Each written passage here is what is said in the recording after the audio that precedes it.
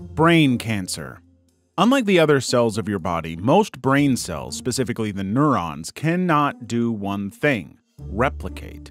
You see, because the brain is located in an enclosed space, your skull, it means that it always has to be in a state of balance because, as you can imagine, the brain is an extremely delicate organ, with the slightest change in its environment able to cause symptoms almost instantly. Now, because of this, cancers of the brain are relatively rare, only accounting for about 1.4% of cases of cancer in the US per the CDC. With brain cancer, even the earliest grade cancers, if they occurred just at the wrong spot, you'd essentially be handed a death sentence because cancers multiply and take space. They like to take up as much energy as possible from your healthier tissue, and they do this by rewiring the blood vessels in your body to give itself all the energy it wants. Now, if this were to happen in parts of the brain like your brain stem, which controls all of your unconscious actions like breathing, heart rate, and swallowing, 9 times out of 10, no surgeon in their right mind would try and risk the operation. The specific symptoms of brain cancer depend on the location and size of the tumor. Common symptoms include persistent headaches, seizures, vision problems, personality changes,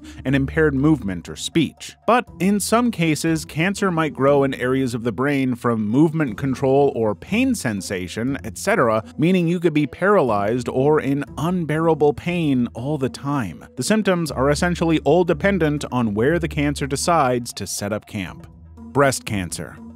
Breast cancer is a type of cancer that originates in the breast tissue. It typically starts when cells in the breast begin to grow and divide abnormally, forming a lump or mass. Breast cancer is one of the most common types of cancer among women worldwide. In the United States alone, it is estimated that about 1 in 8 women will develop breast cancer during their lifetime. And despite what you might believe, breast cancer can also occur in men, although it is much less common. Breast cancer, if left untreated, can spread, metastasize, to other parts of the body through the lymphatic system or bloodstream. The cancer cells can travel and form new tumors in other organs, such as the lungs, liver, bones, or brain. With the lungs being the closest organ to create new masses, think of cancer as a selfish camper. It will always try and set up a tent wherever it goes, no matter what you tell it, and it almost always starts stealing your food to feed its friends. In the early stages, there may be no noticeable symptoms, which is why regular breast self-exams, where you regularly try and feel your breast for any irregularities, and mammograms are crucial for early detection. As cancer progresses, common symptoms may include a lump or thickening in the breast, changes in breast size or shape, nipple discharge, and skin irritation or dimpling. The good news is that the treatment options for breast cancer may include surgery, lumpectomy or mastectomy, radiation therapy, chemotherapy, or a combination of all three,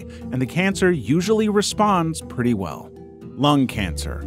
Probably among the most common and deadly types of cancer out there. In the United States alone, it is estimated that lung cancer accounts for about 13% of all new cancer cases and is the leading cause of cancer-related deaths. Yet, it's estimated that it's among the most preventable cancers, as the most significant cause of this, as you can probably guess, is smoking, with it accounting for about 80 to 90% of cases. And we mean any form of inhalation of smoke into the lungs, though some stand a greater risk than others. But because of this cause, a majority of lung cancer patients are unfortunately seen as it being their fault. With lung cancer, the 2 spongy organs responsible for breathing begin to have cells that line the lungs mutate and grow uncontrollably, forming multiple tumors. The effects of lung cancer on the body can vary depending on a lot of variables from the cancer itself. Still, common symptoms would be a persistent cough, which is your body's reflex of trying and clear your chest of the mass, but all in vain, shortness of breath as the masses take up more space, chest pain, and coughing up blood as the cancers eat you from the inside out. Lung cancer can lead to painful complications such as fluid buildups in the lung, which will cause a struggle to breathe, respiratory failure as the fluid drowns you, and bone pain if it spreads to the bones. The 2 main types of lung cancers are non-small cell lung cancer, NSCLC, and small cell lung cancer, SCLC. With small cell lung cancer being almost impossible to remove as the tumors are difficult to operate on, the prognosis is terrible.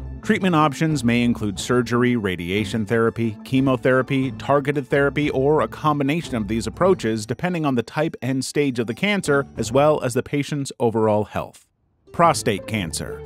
Prostate cancer is a type of cancer that begins in the prostate gland, a small walnut-shaped gland found only in biological men. The prostate is part of the male reproductive system and is responsible for producing seminal fluid, which is essential for your sperm to survive the long journey to the ovum to get fertilized. Probably the male equivalent of breast cancer, prostate cancer is one of the most common types of cancer among men, particularly in older age groups. In the United States, it is estimated that about 1 in 8 men will be diagnosed with prostate cancer during their lifetime. In its early stages, prostate cancer often has no symptoms. As the cancer grows, it may cause urinary problems as the cancer slowly grows towards your bladder. And because the male bladder is extremely sensitive to any form of pressure, you'd have issues like having the feeling of wanting to urinate more, difficulty starting or stopping the urine flow, a weak or interrupted urine stream, especially at night. Other symptoms can include blood in the urine or semen, as the cancer is now going through your urethral walls, and erectile dysfunction because all the nerves going to the penis surround the prostate. Standard treatment approaches include active surveillance, closely monitoring low-risk cases, surgery, prostatectomy, or therapies usually used in other cancer cases.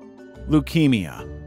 Leukemia is the most common childhood cancer, accounting for around 28% of all cancers diagnosed in children under the age of 15 in the United States. Leukemia essentially affects the body's blood-forming tissues, such as the bone marrow and the lymphatic system. It begins when specific blood cells acquire mutations in their DNA, causing them to grow and divide uncontrollably. There are 2 main types of this cancer: acute lymphoblastic leukemia, ALL, which is the most common form of childhood leukemia, making up about 75% of childhood leukemia cases. It typically affects children between the ages of 2 and 8 years old, where the body makes a huge amount of immature types of white blood cells called lymphoblasts at a rate the body cannot handle. Acute myeloid leukemia, AML. This accounts for about 20% of childhood leukemia cases, which creates immature myeloid cells, another type of white blood cell. In children with leukemia, the abnormal cells accumulate in the bone marrow, crowding out average blood cell production. This can lead to symptoms such as fatigue, easy bruising or bleeding, frequent infections, fever, and bone or joint pain, which are usually quite severe to the point where, even at such a young age, they need painkillers like morphine just to dull the pain by a little. Treatment for childhood leukemia typically involves extremely intensive chemotherapy to the point where a majority of them all lose their hair. Sometimes it can be combined with radiation therapy or stem cell transplantation. The goal is to induce remission by destroying the leukemia cells and allowing average blood cell production to resume. Early diagnosis and treatment are really important for improving outcomes in children with leukemia. With modern treatments and supportive care, the overall 5-year survival rate for childhood acute lymphoblastic leukemia is now around 90%, and for childhood acute myeloid leukemia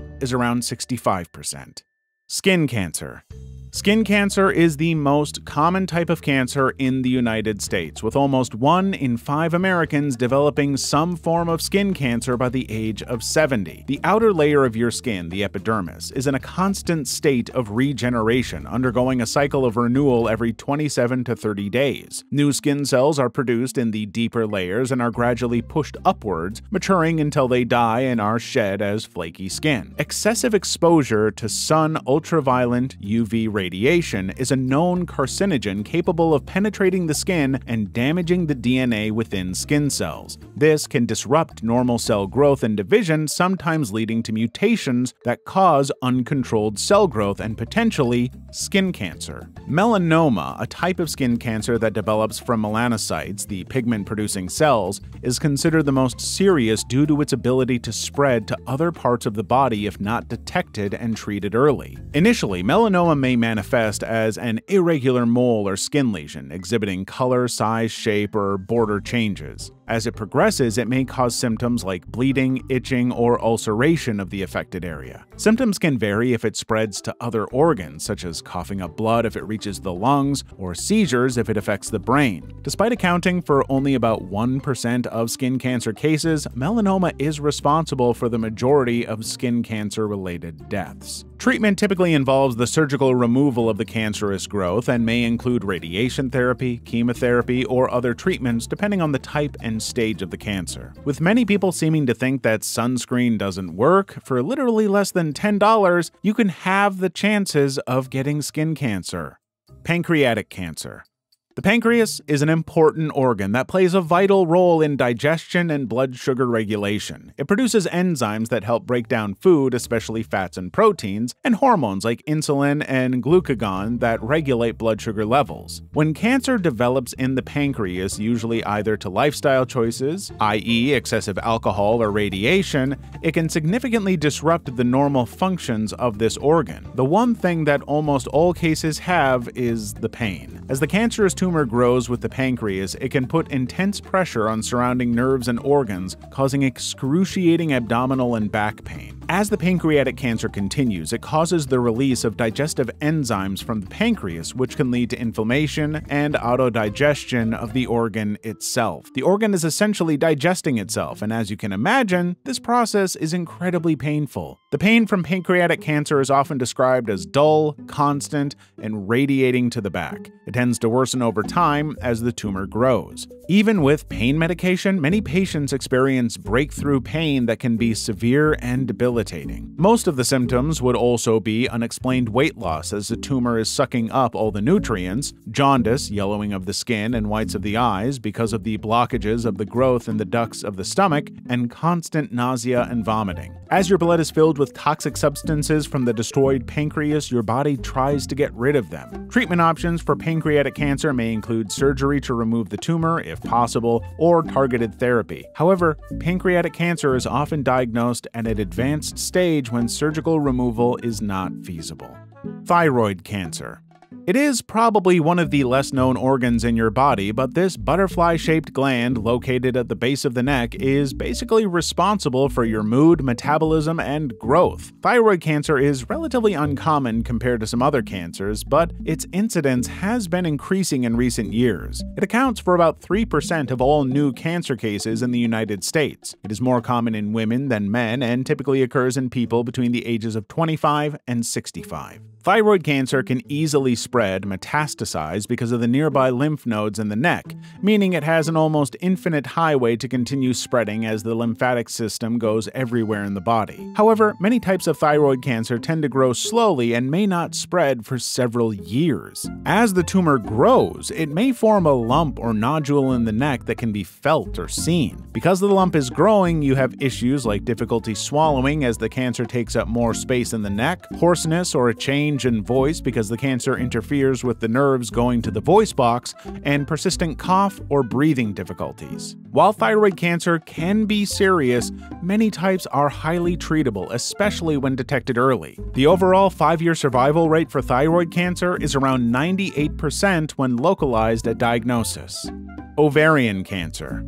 Because most of its symptoms tend to be very similar to other conditions, it's often called silent killer. The most common type, accounting for about 90% of cases, is epithelial ovarian cancer, starting in the cells covering the outer surface of the ovary. The risk factors are usually due to increasing age, with most cases occurring after menopause, where the female no longer produces ovum every month during ovulation. Having a first-degree relative who has had ovarian cancer almost doubles the risk. Inherited genetic mutations in genes like BRCA1 and BRCA2 can significantly increase ovarian and breast cancer risk, with celebrities like Angelina Jolie having to resort to removing their entire uterus and ovaries to prevent this risk. Ovarian cancer symptoms can be very vague, and most women will think of it as the usual monthly issues, including abdominal bloating, pelvic pain, difficulty eating, and feeling full quickly. The treatment depends on the cancer cancer stage and the patient's overall health. Surgery may involve removing the ovaries, fallopian tubes, uterus, and sometimes surrounding tissues and lymph nodes, while chemotherapy aims to try and eliminate any remaining cancer cells after surgery and reduce recurrent risk.